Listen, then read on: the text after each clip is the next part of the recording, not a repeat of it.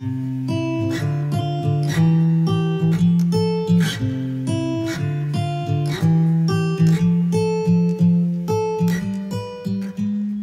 had arrived here in Missouri. The once vibrant green leaves of the deciduous trees had now started to turn a vibrant golden yellow and orange. At night, we've been experiencing below freezing temperatures, but thankfully during the day, the temperatures warmed up so we could go out and explore.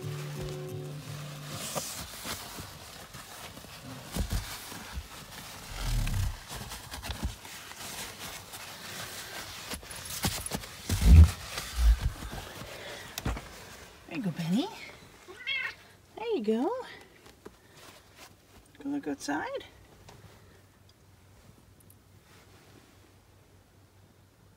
That's a little better. We left Stella's water out all night. Got to -7 degrees. Pretty cold. Morning, Tara. Morning. So we've been staying at a campground due to extreme freezing temperatures, and I guess it's leaf blowing day here at the campground.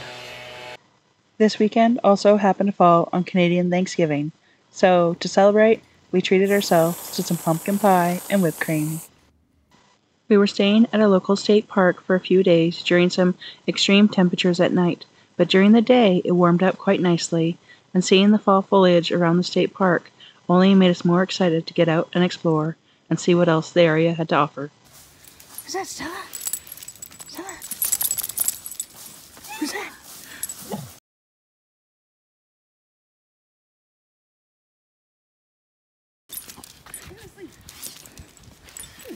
That's a huge leaf.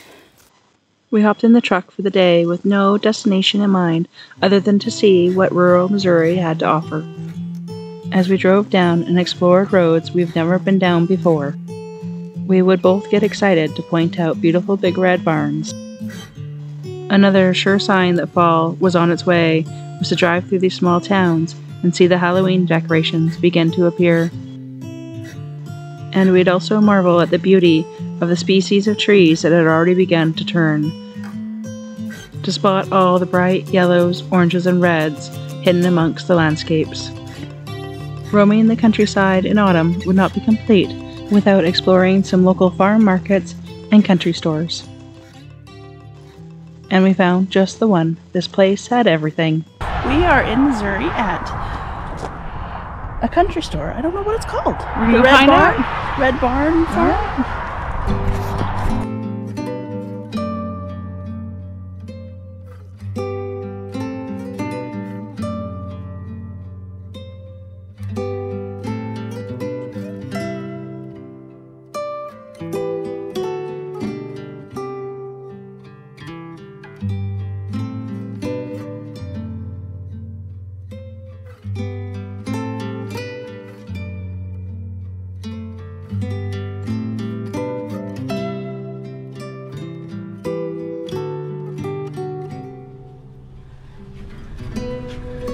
Farm market hours, Monday, closed, except for when we're not. The store absolutely blew our minds. It was way more than we ever expected. The store had an amazing selection of goods to buy, and its selection of jams and preserves were out of this world, making me want to try every single selection they had, including the ones I never even knew existed. But the thing that stood out to me the most was the things I didn't know until I was in the store shopping. This amazing little shop has set forth a goal to empower youth and adults with developmental disabilities to pursue their best lives. Their mission is to create a positive, structured approach that provides the foundation for early work experience, employment services, community integration, and social enrichment programs. Participants include individuals with autism spectrum disorders, Down syndrome, cerebral palsy, and other developmental and intellectual disabilities. What an amazing business mission statement they had set forth for themselves. Everyone that worked there was so super helpful and kind. We couldn't be happier that we had made the stop here at this store. Sometimes you never really know what you're going to come across when you go and explore with absolutely no plans in mind. We are rarely ever disappointed when we do that.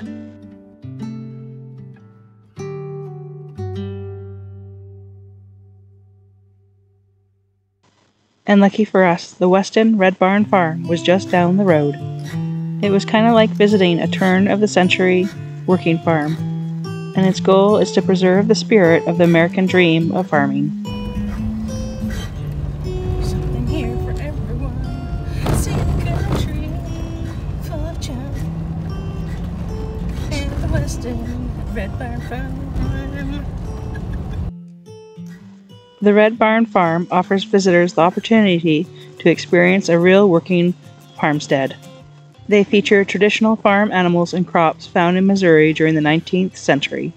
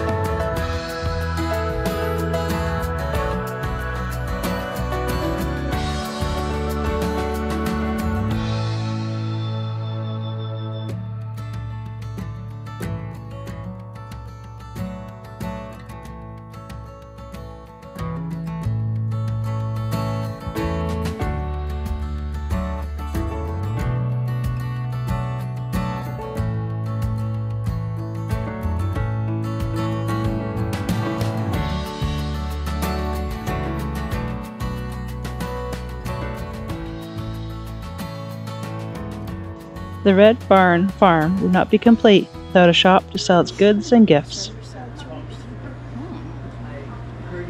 Hello, Fall. It's a Rochester salt right here. Oh my gosh, are you serious? Orange ginger garlic salt. It's all Rochester salt.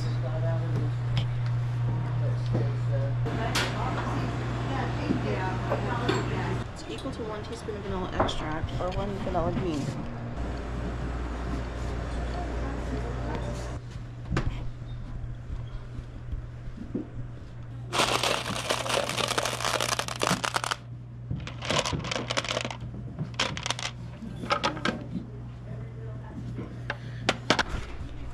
Sponges and post-its.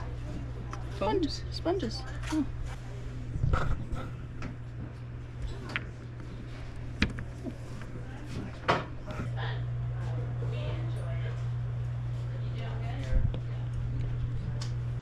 After a full day out and about of exploring, it was time to head back to the campsite.